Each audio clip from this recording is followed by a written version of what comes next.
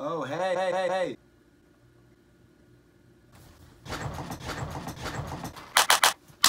What's up, guys? Welcome back to a brand new video. And sorry I was just stuttering there. As you probably could tell, I was playing a little Call of Duty Vanguard in real life. Yes, the Call of Duty Vanguard Alpha is now out, and I guess I started a tradition, talk about these betas when they start coming out, or alphas I guess this one is, so I decided to do a third one right now for it. So, unlike Cold War and Back 4 Blood, this is not a beta per se, this is an alpha, which is the earliest form a game can take is alpha. And while playing this alpha, it's very apparent it's an alpha. I mean, look at these models, the lag, textures constantly popping in. It's definitely an alpha, but that's okay. Also, I should point out the alpha is a PlayStation exclusive, which is unfortunate to some Xbox players, but hey, don't worry, you'll get your time to shine soon. I was also very surprised because Sledgehammer Games is coming back to make this Call of Duty, and if you guys don't know, they made World War II, and well, that's a subjective Call of Duty. I personally didn't mind it. I know it has a lot of hate in the community. The alpha includes a game mode called Champion Hill. You guys remember Face Off from Modern Warfare? Kind of 3v3, you get one life and whoever survives that round.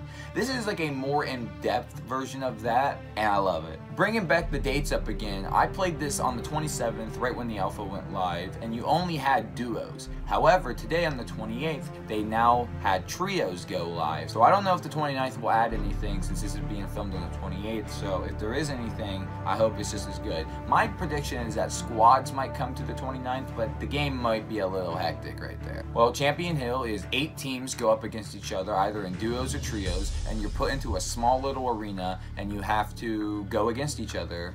There are 8 teams per match. 2 of these teams will go up against each other and simultaneously around the entire game. Every team will be going up against each other, and in this game mode you have extra lives and cash on the ground that you can pick up. Y'all share lives. Depending on what mode you play on depends on how much lives you get, but as you die, a life goes down, and if your teammates die, a life goes down. However, on the map that scattered around are extra life tokens you can find. I think it's 1 per game, but it does come in handy if you do want to clutch around like that. However, in my case though, I just grab it and then die, so it's really nothing lost. The cash on the ground, or if you kill people you get cash, or if you win rounds you get cash. You can go back because it'll throw you into a buy round, which gives you a minute to go through these 4 buy stations to buy like perks, guns, body armor, grenades, all that little stuff to help you distinguish your own play style from the other players. I had a lot of fun with this game mode actually. It was pretty thrilling. I enjoyed seeing a more enhanced version of Face Off, like I've said like 4 times in this video. I played a lot of duos and I played a lot of trios. The trios, it's a bit more harder because there's 3 people in there. There are some problems with this alpha. It's not perfect obviously because it is alpha. Like I mentioned before, texture pop-ins, that model I found loading into a game. There's a lot of lag in Vanguard, as you can probably tell by the joke I did earlier. That was in reference to the alpha, obviously.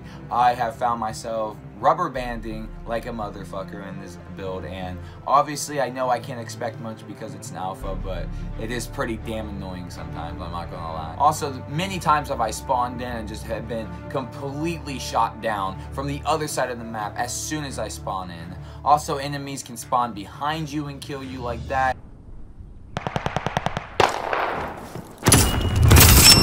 You got 5 lives left!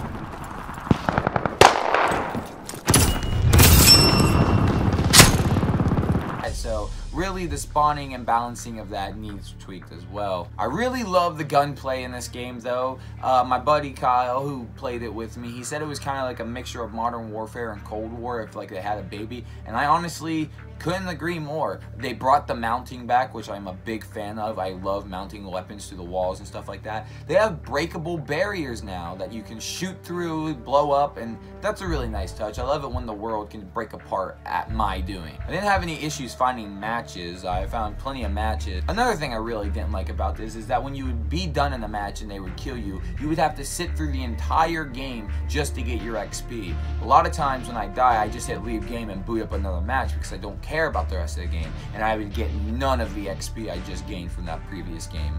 And sometimes I'd be having 13 kills, which would level you up, and I don't know if there was a certain level limit in the alpha.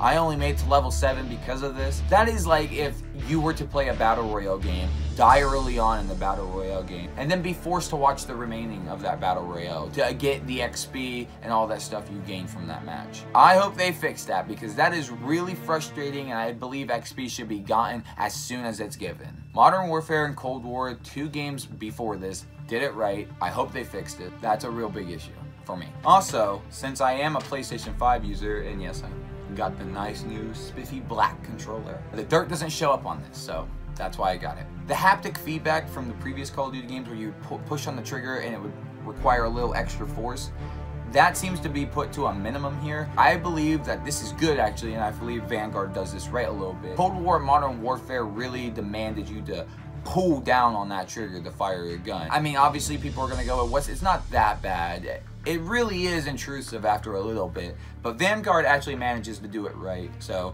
I just wanted to talk up on the controller talk with the game too, since I did experience that as well. And the vibrations were okay. Everything felt good. Obviously, there's not much to talk about since it's early alpha. It's 1 game mode. They did add trios today, and I was very happy that I was able to play some of that. It was a little fresher, but there's not much to talk about with this build.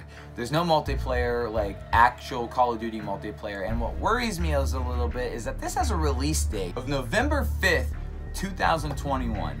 Now, if you remember, Cold War released November 13th, 2021.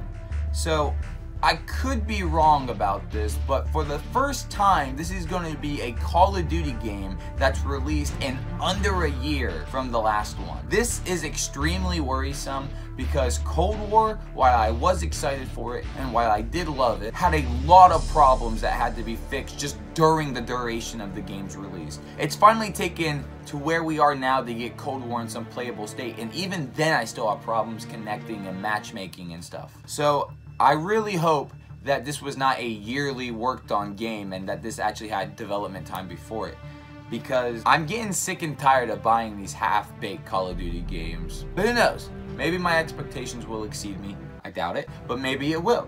And the new Call of Duty game will be great. And you know what? For the gunplay of it, it does feel good. And Champion Hill is a good mode. But let me know what you guys think about it. Have you played the alpha yet? Are you enjoying it? If you are, let me know in the comments below. I always love to take the conversation a little further down there with you guys, if you're so inclined. I have an Instagram and I have a Twitter, and you guys can go follow me over there.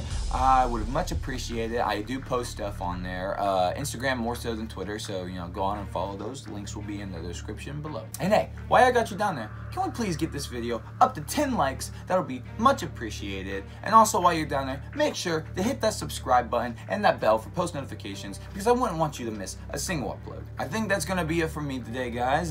Call of Duty Vanguard's pretty promising, and I hope you guys enjoy it. And I'm gonna head out of here.